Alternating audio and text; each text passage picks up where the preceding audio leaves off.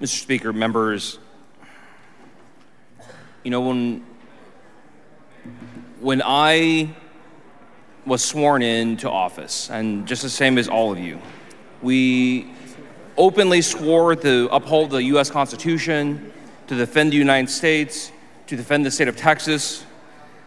But I think one thing that wasn't said, that I think needs to be said, is that we should swear an oath to defend our people.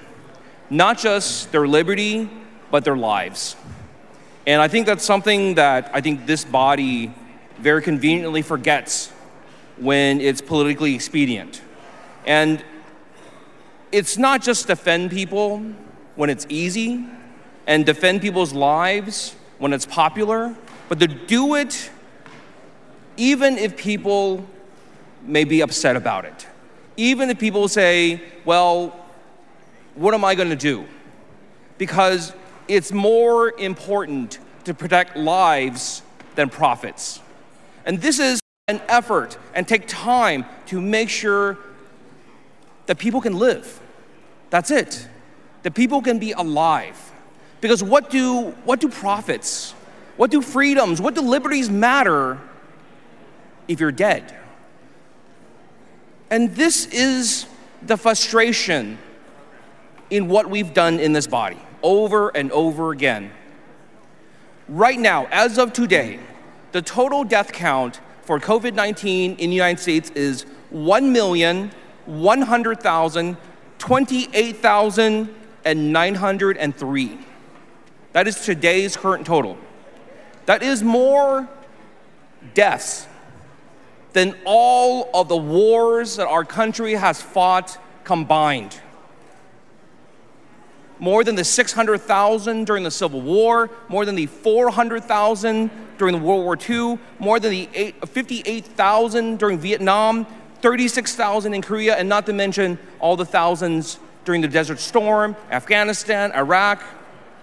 All of it pales in comparison to a singular event that took place over the past couple of years and actually is still going on.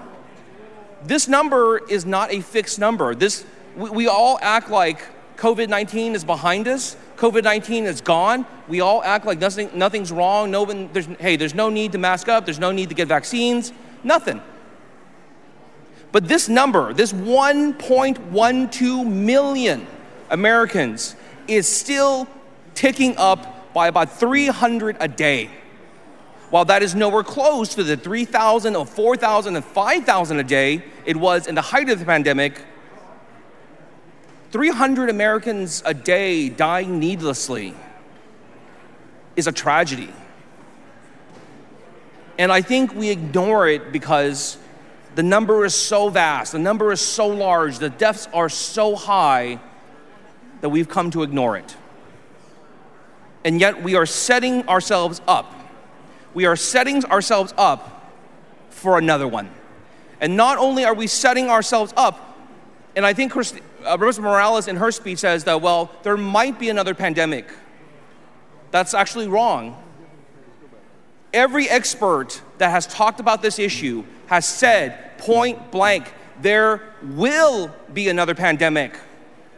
Even though COVID-19 is not yet over. Right now, if you go out on social media, you go on to other places, go on to your Facebook groups, you will see people who have posted they've caught COVID for the second and third and fourth time. And many of them do not survive those second and third encounters. And yet, we act like this is just nothing. 300 Americans a day dead? Nothing.